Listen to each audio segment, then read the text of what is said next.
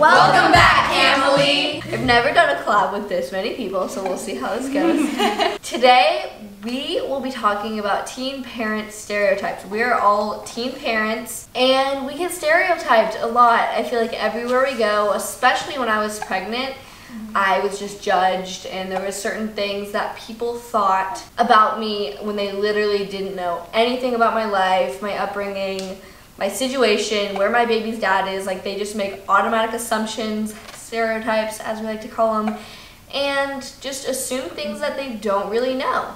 And this happens to a lot of people in a lot of different groups of people in a lot of different ways. But we're just going to be talking about how stereotypes have affected us and whether or not some of them are true.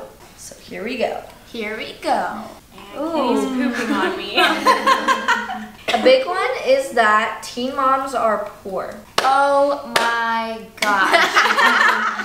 Honestly though, teen moms are poor. I thought you were going to say something else. Parent has potential parents are poor. Yeah. It doesn't matter how old you are. When you're raising a child, those things are expensive. But you don't have that good of a start when you're a teen mom. Like, most teen moms are still in school, number one. Yeah.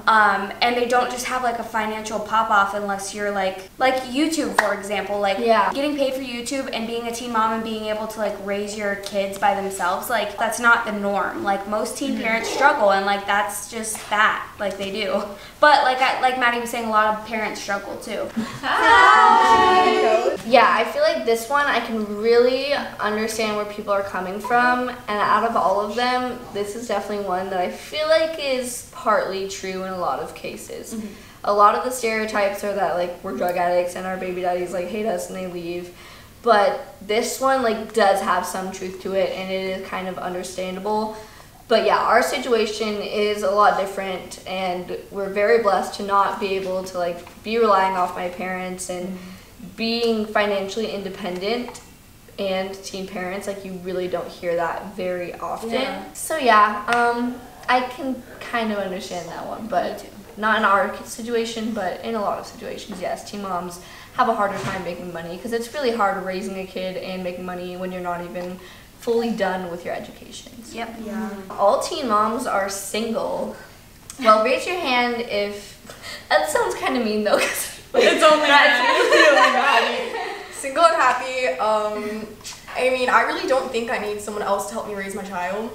I mean, like, I've been with her since day one, and not once have I felt like I need a man to help me with her. Actually, I don't really want someone to help me with her because I get more time with her to myself. Like, you're I a don't rock share star, her. honestly, because I have Garrick, and like Cameron and I are in the same, like, kind of in this sense, because we have like our husbands and like our backhand, and seeing Maddie and like our friend Allie do it all by themselves. It's definitely hard. It's a huge struggle, and I'm always getting so stressed out, and I'm literally praying for those naps. I really actually doesn't nap anymore, so I don't get those daytime breaks. I was alone with the babes for like 3 weeks while Josh was in college, and that was the hardest 3 weeks ever. And then I had him, and it all changed. So like having someone is definitely a huge help. So respect, because it's a lot of work to be alone, be doing it. When you are married, or you do have that person that has decided to stay with you, which I don't think that should ever fall on teen moms for fault on teen moms, because that's definitely a fault on the dad.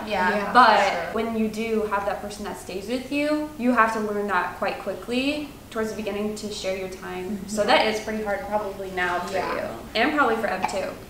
Yeah, I think all of you guys are doing an amazing job, and Maddie, since you're a single mom, I just like highly respect you. Mason's been gone without me for a week since being here at VidCon, and it's been probably the hardest week like ever. Well, out of like 1, 2, 3, 4, 5, 6 of us, 5 of us are like still in the same relationship with our baby daddies, but that is actually like not very common. Like, we're the lucky ones, and I feel like that is a stereotype. It is. It really is, and it actually really bugs me when people go to Landon and they say, "Oh my God, you're an amazing person for staying with her." Like, it's just a matter of not being a horrible human being and leaving that mother. Exactly. I don't think I could do it by myself, honestly, and I'm so grateful for Landon, but I definitely don't think that like he should be praised and worshipped, and I should be like, oh well, you're expected to do that because you're the mom. Because I could have just as easily like left and not been there for my daughter. It's rare for moms to do that because we're a bit more maternal and mature. But yeah, there's single dads out there, and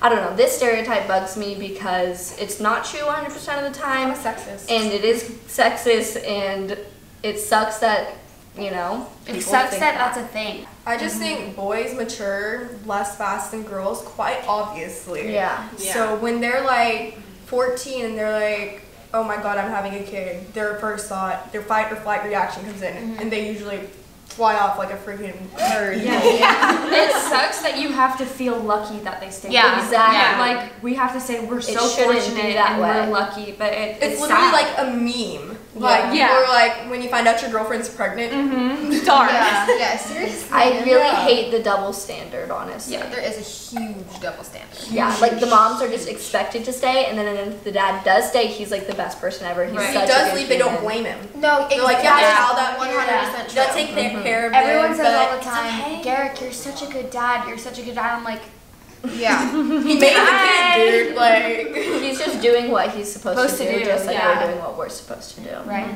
Someone said that teen pregnancy is a result of sex-craved teenagers. Yikes. I know. Not gonna lie. Oh my god. Honestly, but that's what teenagers do, and when you get to that age, most teenagers are having sex, and You can't get away from it. exactly, and that's what really annoys me, because when I was pregnant, people who I knew weren't virgins were coming up to me and saying, you are a blank, and you know what word is right there. You're such a blank for getting pregnant. Yeah. But it's like, you just as easily could have been in my position. I think it kind of depends on the person, because in my situation and a few other people's, we were really educated on like everything. Like my parents didn't really open that up for me, and I wasn't on birth control, and I wasn't craving having sex, and I wasn't going out having sex with everybody. I just wasn't smart. Like I didn't really know, and so that's how that happened for me. But I definitely don't think I was like a sex teen. I was just discovering my body with someone that I really loved, and we had been together for a while, and yeah, it happens. I wasn't sex craved at all. My ex definitely was, and that's the only reason we even did it. So it basically was I feel like just all me. men, all boys are. Yeah, especially at like 13, 14, hormones are just hitting them. They It's feel like, cool for like saying that they have sex with someone, and yeah, but the girls, like when you're dating this guy and you love him and he says he wants to have sex, but you don't really want to, you feel like you kind of owe it to him, you know? Like that's one of the social norms. You feel like that's what you're supposed to do. That's what women are supposed to do. Yeah. And it's horrible that people feel that way. Someone said teen moms usually don't finish their education. Teen. Do they mean high school? Raise your hand if you dropped out of school. Honestly, like literally almost. And tons of people do. Like tons of people do. When I graduated high school? pregnant. Yeah, through online school, and I almost didn't. I was literally like 2 points away from saying screw it. Like I have too much to do. Like honestly, that happens for a lot of teen moms. I definitely think that this stereotype just shouldn't be a thing, but like it's honestly the truth. When you have a kid, you don't really have time to go to school, and if you're like one of the teens like sticking it out, raising your kid and finishing school, whether it's going to school in person or doing online. Sophie. Yeah, honestly, Sophie. Sophie. I'm still in school, but thank you. But I struggled so hard finishing the year that I just completed. I missed 4 months of school, and I think education is probably one of the hardest things about having kids young. It's so hard to go to school. You have this human that's like literally depending on you 24 hours of the day, and leaving them for even 1 hour is very difficult at a young age. So yeah, it is super difficult, but I mean, I don't know. It's worth it for some people. Like For college me. really wasn't for me, and not at all. I wanted to go down, and I honestly just wanted to be a mom. Me too. And you know, that's just me. But if you like planned on being like a doctor or something before you got pregnant, like you can still totally do everything you want to do. It'll just be that much harder. It's still possible, it's just a choice. So when I got pregnant, I was in 8th grade basically. So I had not gone to high school at all. I didn't get any of those experiences, and honestly, high school for me, it wasn't about like getting an education. It was about wanting that high school experience. And once it came down to doing online school, I did a year of it, and it was so hard, especially once I started YouTube. It clashed with my income because I wasn't able to do my job.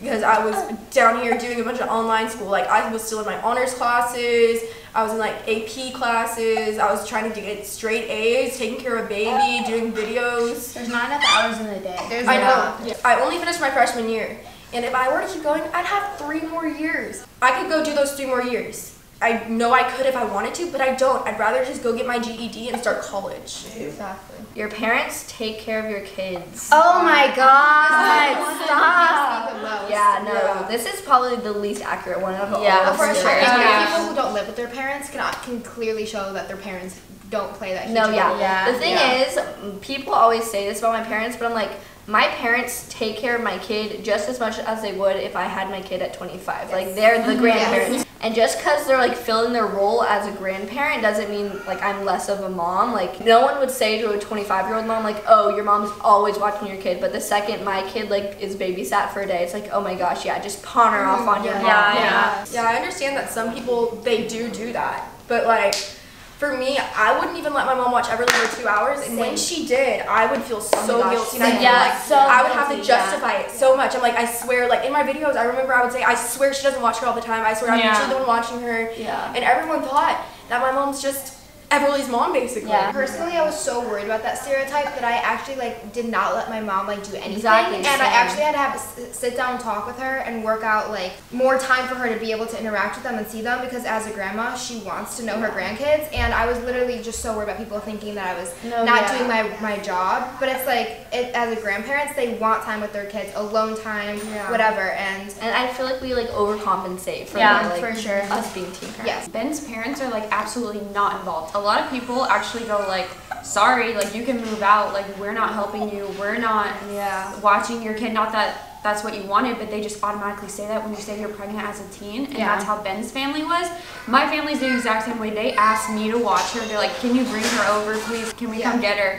And they're just filling their role as a grandparent. We don't live with them, but my husband's parents are really not involved with her life at all. Most people think that I live with my mom. When I went to the dentist the other day, they asked me, who takes care of your kid? Is it your mom? That's literally what I got asked. As this lady was working on my teeth, she goes, where's your mom? And I'm like, I live on my own with my daughter and my boyfriend, thank you. But I get that all the time. People get confused. Is that your little sister? Is that your brother? Same. Yeah. My parents will watch her maybe like 1 or 2 hours throughout the day, and then I work and I go to school, so when I'm at school or work, they're obviously watching her, but I don't think that's any different than like if we were older. I think letting the grandparents like have that bonding time rather than like getting a babysitter. Yeah, and people think it's so much different when you go drop your kids off at daycare with someone they don't even know. Like, if you can have that family member watch your kid, that's so much better. The stereotype that I feel like I get most often, or that teen moms in general get the most, is that we sleep around and we have babies because I wish I could sleep around. Oh wait, you mean sleep like you mean like sleep? Yeah, she does. I thought you meant like sleep like in the bed, not like they go sleep around. Sleep. They think we have sex all the time. I don't do that. Do you really think we're all gonna have time for what sex time? life? If we don't have time to sleep, what time do we have? Yeah, we don't have time for any of that. And even before having kids, like Lynn was my boyfriend for like 2 years before we had Collette. Plugging, sure. Someone said that teen moms are stupid since they don't know how to use a condom. I don't know my alphabet. I bet every single one of you that are watching this right now don't use condoms.